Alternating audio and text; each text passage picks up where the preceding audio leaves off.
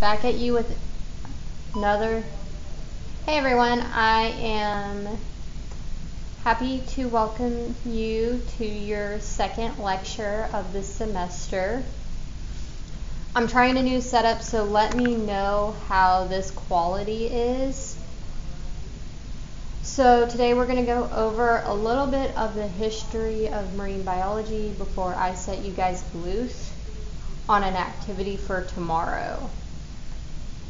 So marine biology is the scientific study of organisms of the sea. I know this is aquatic science. Marine biology is contained within aquatic science. I like animals a bit better. I think they're a bit more interesting, and we're going to spend a good chunk of our first semester with animals and starting on that. So for this 6 weeks, so I figured we'd start with some more animal related stuff. Life on Earth probably originated in the sea. That's somebody's opinion. I'm not saying I necessarily support that. And marine life helps determine the very nature of our planet. Our oceans actually do control the weather or the temperature, climate. So, the science of marine biology. Marine biology is closely related to oceanography, but the two are not synonymous. Oceanography is the scientific study of the oceans, the geography of the oceans. We'll get into that more possibly next semester. So, first we're going to start off with Aristotle, which is considered by many to be the first marine biologist.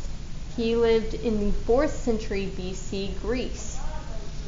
Recognized by many basics of marine biology, including that fish breathe using gills.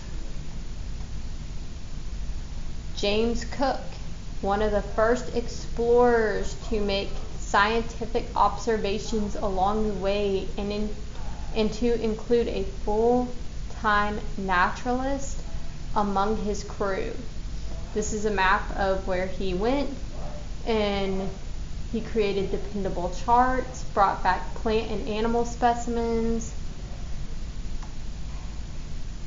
One observation he made was when the crew ate citrus fruits, they did not develop scurvy. Scurvy is from lack of vitamin C. You need it in your life. Today we know that scurvy is caused by lack of vitamin C in the diet, and he proved that through careful observation, scientific discoveries can be made by non-scientists. Charles Darwin, most likely the most famous shipboard naturalist, sailed around the world on the HMS Beagle for 5 years. Best known for his theory of evolution. The Wilkes Expedition from 1838 to 1842, led by Lieutenant Charles Wilkes of the U.S. Navy, discovered at least 2,000 previous unknown species, laid the foundation for government funding of scientific research. That's why we also have the Wilkes Foundation. So Edward Forbes, like the magazine, discovered many previous unknown organisms and recorded that the sea floor life at different depths, or recognized, So the Challenger expedition, these are major, from 1872 to 1876, led scientifically by Charles Wyville Thomson, often considered the founder of oceanography.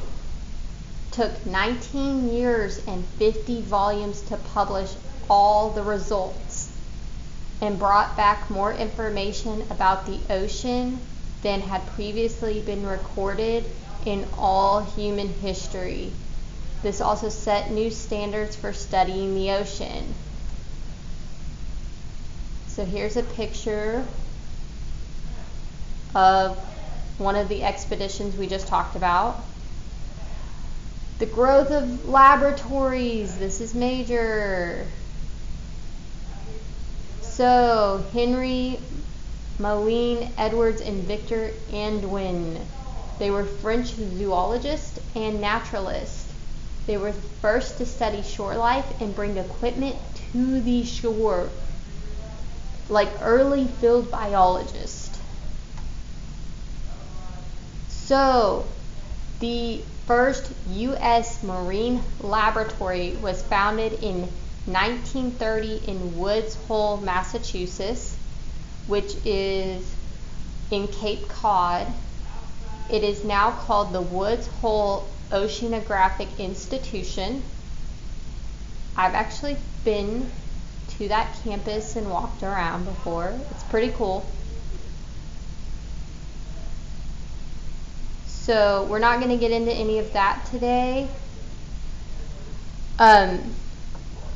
Email me after you get done watching this and just let me know that you watched the lecture and name your most interesting fact from the lecture. Thanks. Have a great day.